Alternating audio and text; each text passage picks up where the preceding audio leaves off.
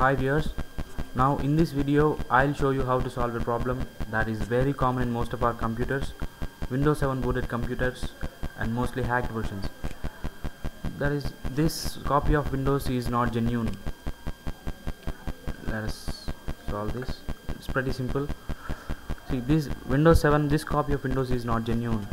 So then click on Start, type CMD, that command prompt, right click on that, then click on Run as Administrator.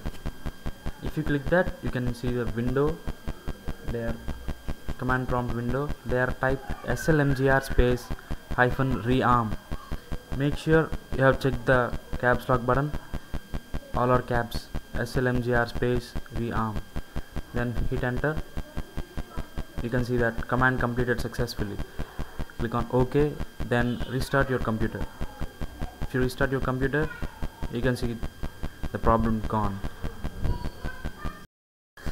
And that's it. Thank you.